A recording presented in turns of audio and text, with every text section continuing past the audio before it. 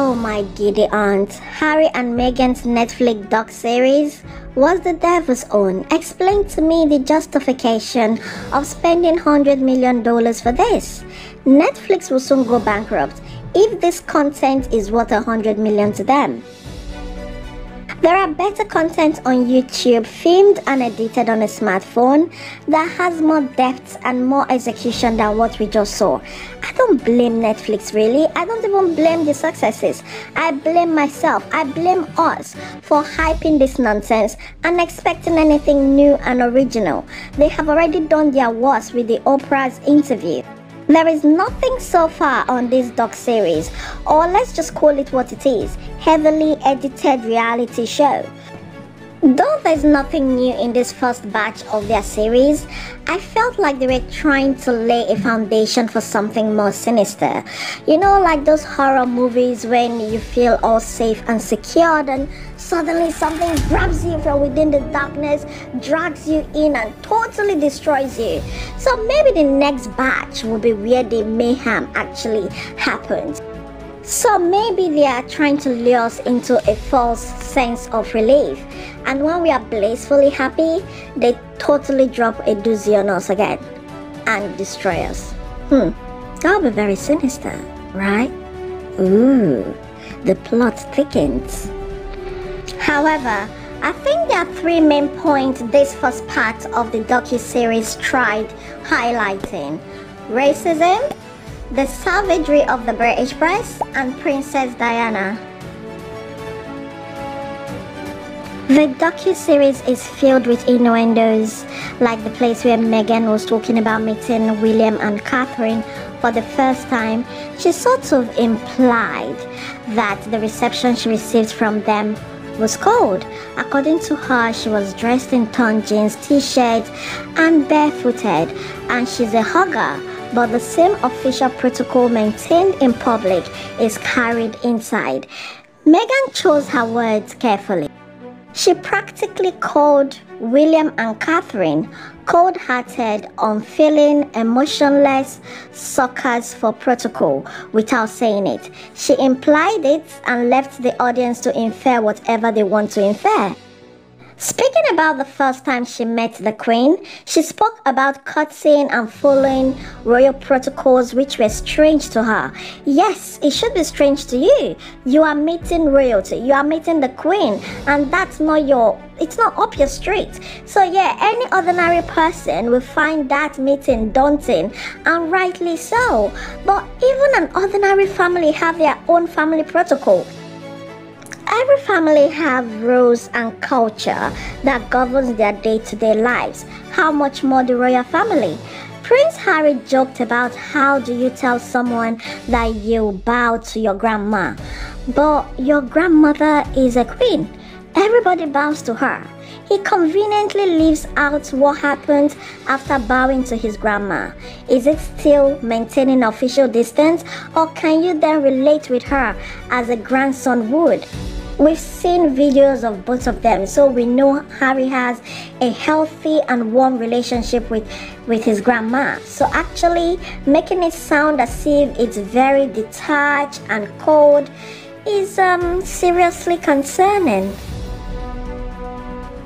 On the heavy-handedness on racism, I guess they were trying to draw a parallel between Meghan's experience with the royal family and other racist events encountered by black people in the UK. I was especially vexed that the Lawrence's issue was dragged into this drama. Stephen Lawrence was racially murdered in 1993 at a bus stop by a group of white boys. I can't see the link between his experience and Meghan's. He was a boy experiencing the reality of what being black means in London in 1993, while Meghan's life of opulence and entitlement bear no similarities. H&M, as they fondly called themselves throughout the series. What does H&M remind me of? Oh, the cloth shop. Okay. H&M played up the press angle. If anyone should get offended by this first series, it should be the British press. They were depicted as vampire leeches who hounded the royal family unfairly, and I agree that they are blood-sucking demons only interested in pictures and making money from the royals. But these bloodsuckers have a contractual agreement in place with the royals. Without the British press, the royals won't have the level of exposure they have. They have a trade by barter kind of relationship with some press houses in a rota system with the palace. Meghan isn't the only royal that was hounded. Catherine was. Can you remember when she was called Waity Katie? She was followed everywhere. Her life was turned upside down. Even Camilla was, Queen Consort Camilla was also called out. She was called all kinds of names. She was hounded. It was brutal. Unfortunately, Princess Diana was hounded to her death. But according to Harry, none of it had the race element to it. So, Diana's life was valueless because she wasn't a black woman? They are truly overplaying the race card. And finally, we have it.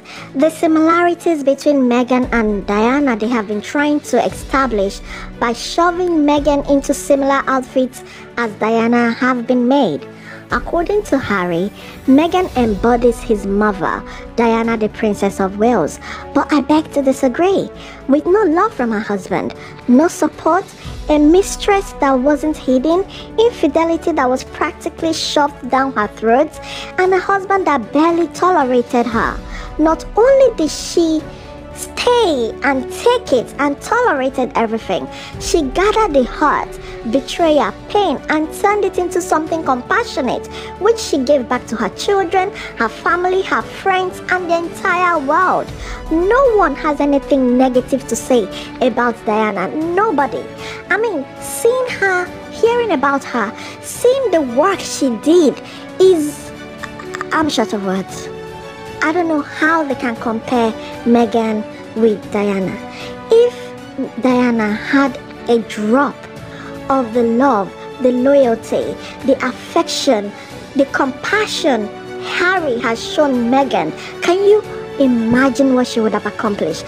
Can you imagine what she would have done? That is the amazement of Diana, because with nothing, she won over the whole world. Without King Charles, Diana remains the queen and the princess of heart that she is. But without Harry, Meghan is nothing royal. She is just Meghan, the cable TV actress. From everything we've seen and heard so far about Princess Diana, she understood her role. She understood her position. Keeping her family together must have meant everything to her if she was willing to stay with a man that disrespected her at every turn. If not for the interview she gave, and only did because she was lied to that her life was in danger, the queen herself, Diana, our princess, would still be with us today and won't have said anything negative about her family. Princess Diana is nothing like Meghan, and to say otherwise is an insult to everything she stood for.